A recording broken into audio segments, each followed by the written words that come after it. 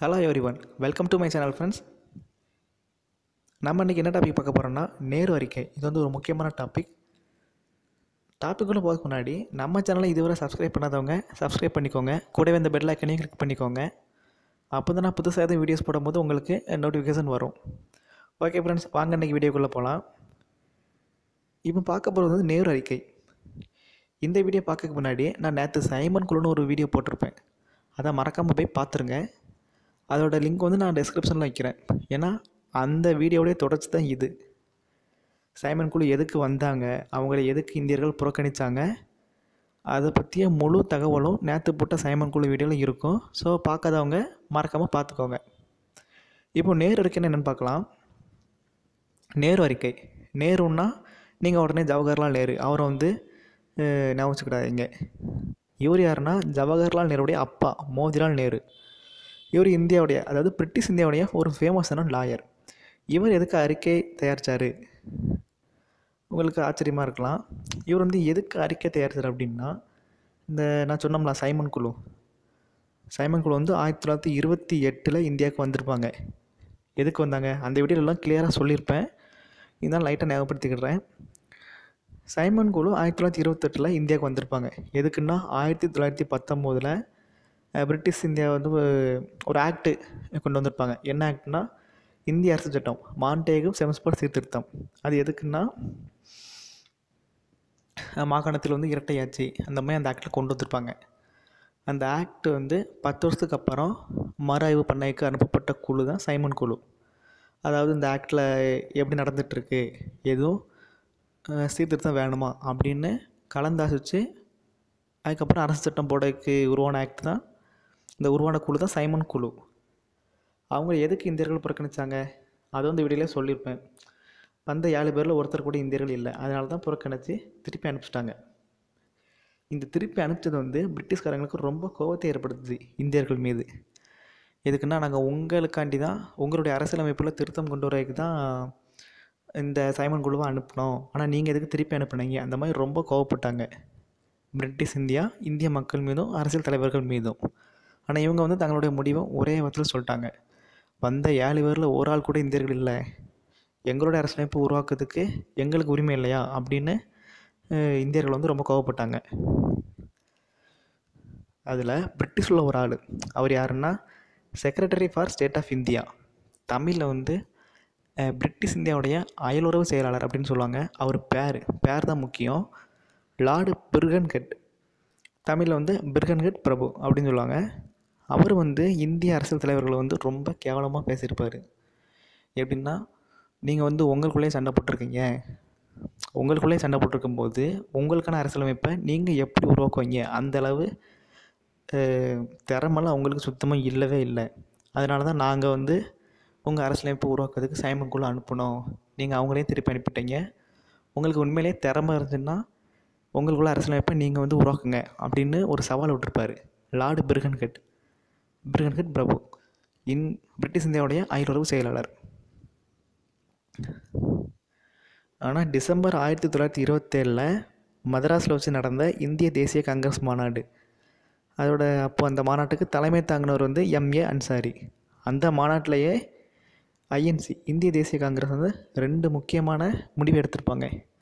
என்னதுன்னா, இந்தியாவுக்கு வரப்போகக்கூடிய சைமன் குழுவை புறக்கணிப்பது. அது ஃபஸ்ட் தீர்மானம். 2வது தீர்மானம் தான் ரொம்ப முக்கியமானது. நமக்குள்ள அரசியலமைப்பு சட்டத்தை நம்மளே ஏற்றணும் அப்படின்னு ஒரு முடிவு எடுத்திருப்பாங்க. இப்போ அந்த மாதிரி ஒரு சவாலை தான் பிர்கன்ஹெட் பிரபு வந்து இந்திய தேசிய காங்கிரஸ் மற்றும் இந்தியாவில் உள்ள தலைவர்கள் எல்லார்கிட்டையும் ஒரு சவாலை விடுத்திருக்காரு. உங்களுக்கு நாங்களாம் ஒன்று குறைஞ்சவங்க இல்லை அப்படின்னு அந்த சவாலை வந்து கெத்தாக ஏற்றுக்கிட்டாங்க. யாருன்னா, இந்தியாவுடைய அரசியல் தலைவர்கள் எல்லோரும். ஸோ சவாலை ஏற்றாச்சு. சவாலை ஏற்றுட்டு அமைதியாக இருந்தால் ஒன்றும் முடியாதுல்ல. ஏற்கனவே இந்தியாவில் வந்து நிறைய அரசியல் கட்சி பிரிஞ்சு தான் இருக்காங்க. அப்போ நம்ம பிரிட்டிஷ்கிட்ட வந்து தோக்கக்கூடாது, எப்படியாவது இந்த அரசியலமைப்பு வந்து உருவாக்கி நம்மளோட திறமையை அவங்களுக்கு காமிக்கணும் அப்படின்னு சொல்லி எல்லோரும் வாங்க ஒன்றா சேர்ந்து பிளான் பண்ணலாம் அப்படின்னு கூப்பிட்றாங்க.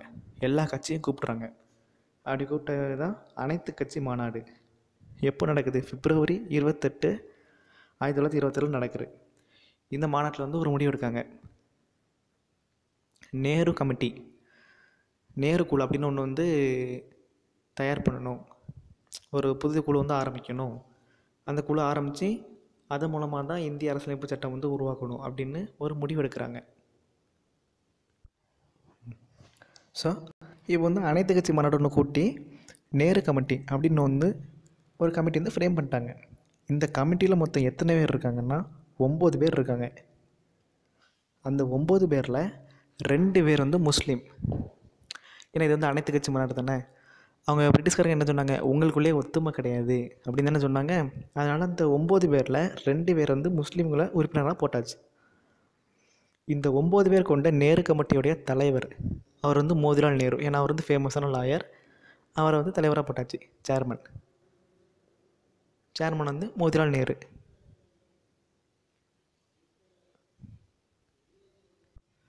அப்போ இந்த நேரு கமிட்டியோட தலைவர் வந்து மோதிலால் நேரு. செயலாளர் செக்ரட்டரி அவர் வந்து மோதிலால் நேருடைய பையன் ஜவஹர்லால் நேரு.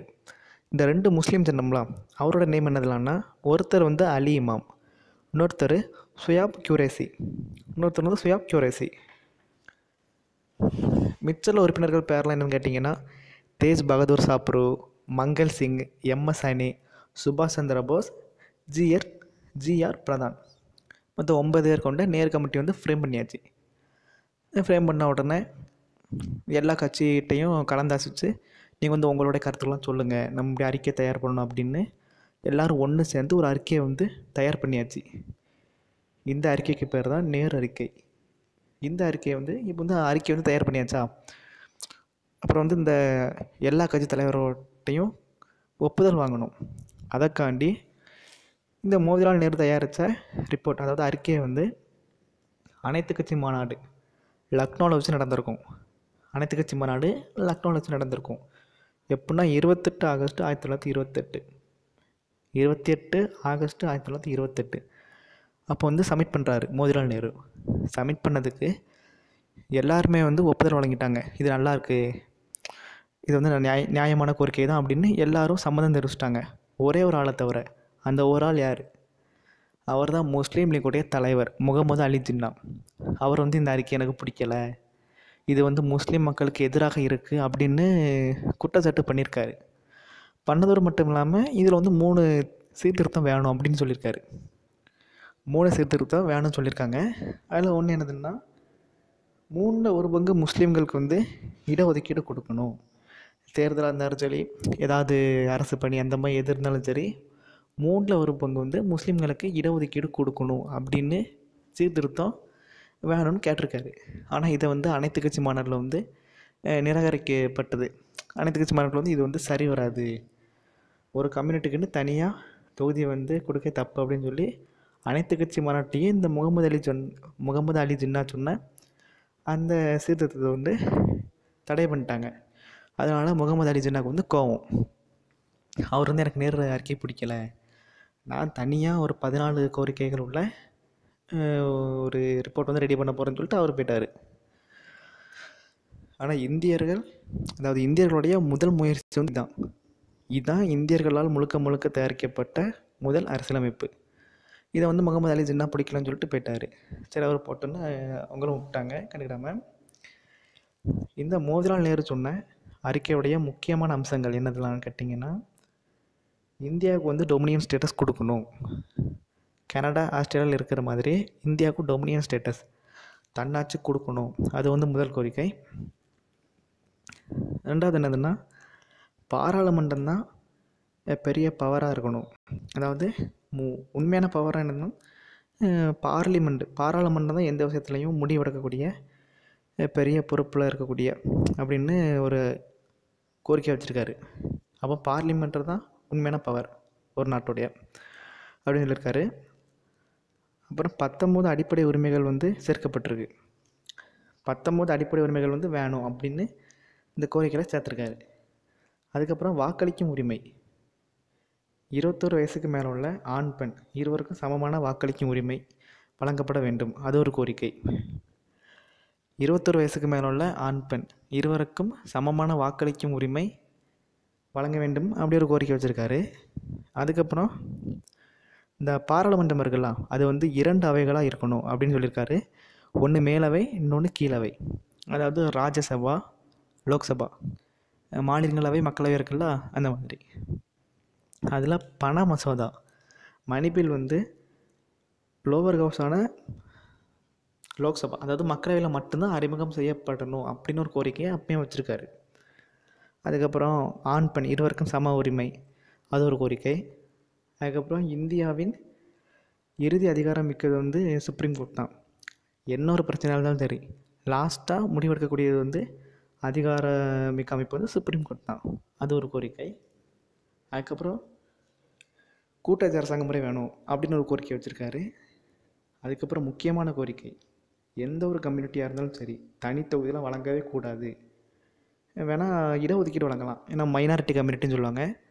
ஒரு இடத்துல கம்மியான மக்கள் இருந்தாங்கன்னா அவங்களுக்காண்டி இடஒதுக்கீடு வழங்கலாம், ஆனால் தனித்தொகுதியெலாம் வழங்கவே கூடாதுன்னு முடிவாக சொல்லிட்டார் மோதிலால் நேரு. வேறு என்ன சொல்லியிருக்காரு, பொது வாக்களிப்பு மற்றும் அடிப்படை உரிமைகள் வழங்கப்படும் அப்படின்னு சொல்லியிருக்காரு. மத்திய சட்டப்பேரவை மற்றும் முஸ்லீம்கள் சிறுபான்மையினராக உள்ள மாகாண சட்டப்பேரவைகளில் முஸ்லீம்களுக்கு இடஒதுக்கீடு. அதே மாதிரி இந்துக்கள் வந்து சிறுபான்மையினராக, அதாவது மைனாரிட்டியாக உள்ள இடத்துல, முக்கியமாக வடமேற்கு எல்லை மாகாணத்தில் அவங்களுக்கு வந்து இந்துக்களுக்கு இடஒதுக்கீடு அப்படின்னு சொல்லியிருக்காங்க. அதுக்கப்புறம் இந்தியாவுக்கு தன்னாட்சி, மத்திய சட்டப்பேரவை மற்றும் மாகாண சட்டப்பேரவைகளுக்கு கூட்டு மற்றும் கலவையான வாக்காளர் தொகுதிகளுடன் தேர்தல் நடைபெறுவது. இந்த மாதிரியெல்லாம் மோதிலால் நேரு சொல்லியிருக்காரு. ஆனால் இதெல்லாம் பிரிட்டிஷ் கவர்மெண்ட் வந்து நிராகரித்து விட்டுட்டு இதெல்லாம் நிராகரித்து விட்டுட்டு லாஸ்ட்டு அவங்க ஏற்றுக்கொண்டது என்னதுன்னா, சைமன் கமிஷனால் பரிந்துரைக்கப்பட்ட அந்த கோரிக்கைகளை மட்டும்தான் ஏற்றுக்கொண்டு 1935 வந்து இந்திய அரசு சட்டம் வச்சுருக்காங்க. அதில் மாகாணத்தில் இரட்டையாட்சி ஒழித்து சுயாட்சின்னு கொடுத்து 1937 நடைமுறைக்கு கொண்டு வந்திருக்காங்க. இந்த சைமன் குழு, மோதிலால் நேரு இவங்களுடைய அறிக்கையெல்லாம் கலந்து ஆலோசிக்க தான் ஒரு 3 வட்டமேஜை மாநாடு வந்து நடத்தியிருப்பாங்க. எதுக்கு, இந்த சைமன் குழு கொடுத்த அறிக்கையையும் மோதிலால் நேரு கொடுத்த அறிக்கையையும் கம்பேர் பண்ணி எது பெஸ்ட்டுன்னு பார்க்கக்காண்டி தான் வட்டமேஜை மாநாடு வந்து நடத்தியிருப்பாங்க. அதன் முடிவில் தான் சைமன் குழுவுடைய கோரிக்கையை ஏற்று 1935 கவர்மெண்ட் ஆஃப் இந்தியா ஆக்ட் அதை வந்து கொண்டு வந்து 1937 நடைமுறைக்கு வந்திருப்பாங்க. அந்த ஆக்ட் மூலமாக தான் மாகாணத்தில் இரட்டையாட்சி ஒழிச்சிட்டு மாகாணத்தில் சுயாட்சி கொண்டு வந்தாங்க. சரி, இப்போ இந்த முகமது அலி ஜின்னா இருக்காங்களா, அவங்க கொடுத்த ஒரு 14 அம்ச கோரிக்கை, அது என்னதுன்னா, மத்திய சட்டப்பேரவையாக இருந்தாலும் சரி, மத்திய மற்றும் மாநில கேபினட் அமைச்சரவை தூதுக்குழுவாக இருந்தாலும் சரி, இதில் வந்து முஸ்லீம்களுக்கு 3/4 இடஒதுக்கீடு வேணும் அப்படின்னு முகமது அலி ஜின்னா கோரிக்கை வச்சுருப்பாங்க. அப்புறம் ஒரு மசோதா வந்து பார்லிமெண்ட்டில் 2 அவைகள்லையும் அறிமுகம் செய்யப்பட்டு அந்த பார்லிமெண்ட் உறுப்பினர்களால் ஒப்புதல் செய்யப்பட்டதுக்கு அப்புறம் தான் சட்டமாக மாறும். அதில் மைனாரிட்டி கம்யூனிட்டியில் இருக்கவங்கள 4/3 பேர் சம்மதிச்சா மட்டும்தான் அந்த மசோதா சட்டமாக மாறணும் அப்படின்னு ஒரு கோரிக்கையை வச்சுருக்காரு. இந்த இவரோட கோரிக்கையெல்லாம் தேஜ் பகதூர் அப்படின்னு ஒருத்தர் வந்து சப்போர்ட் பண்ணியிருப்பார். ஆனால் அந்த 3/4 ரிசர்வேஷன் இருக்குல்ல, அது வந்து பெரிய மாற்றத்தை தராது, பிரச்சனை தான் தரும் அப்படின்னு அந்த தேஜ் பகதூர் வந்து சொல்லியிருக்காரு. லாஸ்ட் இந்த ஜின்னாவுடைய 14 அம்சங்களும் நிராகரிக்கப்பட்டுச்சு. இவருடைய 3/4 ரிசர்வேஷன் வந்து ஏற்கனவே அனைத்து கட்சி மாநாட்டிலையுமே நிராகரிக்கப்பட்டுச்சு. இப்போ பிரிட்டிஷாலையும் நிராகரிக்கப்பட்டுட்டு லாஸ்ட்டு நேருவோட கோரிக்கையாக இருந்தாலும் சரி, ஜின்னாவுடைய கோரிக்கையாக இருந்தாலும் சரி, 2ஐயும் தடை பண்ணிட்டாங்க. ஃபைனலாக வந்தது வந்து சைமன் குழுவுடைய கோரிக்கைகள் தான். இந்த முகமது அலி ஜின்னா 1939 இங்கிலாந்துக்கு போய்ட்டு ரிட்டன் வந்திருப்பார். வந்ததுக்கப்புறம் முஸ்லீம்களுக்கு தனி நாடு அப்படின்னு 1940 கோரிக்கை வச்சுருப்பார். அதுக்கு முன்னாடி வர இந்து முஸ்லீம் ஒன்று, 2 பேரும் சேர்ந்து இருந்தால் தான் சுதந்திரம் கிடைக்கும்னு நிறைய பாடுபட்டிருப்பார். ஆனால் 1940 தனிநாடு வேணும் அப்படின்னு கோரிக்கை வச்சுருப்பார். 1946 இந்திய அரசு சட்டம் வந்து ஏற்றிருப்பாங்களா, அந்த சட்டத்தில் பெரும்பாலும் இடம்பெற்றவை எல்லாமே இந்த மோதிலால் நேரு அவரோட அறிக்கையில் சொல்லப்பட்ட கோரிக்கைகள் தான் இந்த 1946 இந்திய அரசு சட்டத்தில் இடம்பெற்றுச்சு.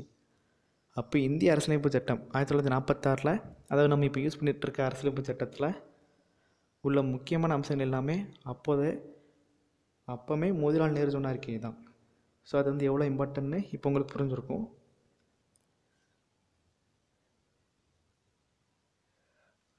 ஓகே ஃப்ரெண்ட்ஸ், இந்த வீடியோ பிடிச்சிருந்தால் லைக் பண்ணுங்கள், ஷேர் பண்ணுங்கள். நம்ம சேனலை இதுவரை சப்ஸ்கிரைப் பண்ணலாம், சப்ஸ்கிரைப் பண்ணுங்கள். தேங்க்யூ ஃப்ரெண்ட்ஸ், தேங்க்ஸ் ஃபார் வாட்சிங். அடுத்த வீடியோவில் சந்திக்கலாம். பாய்.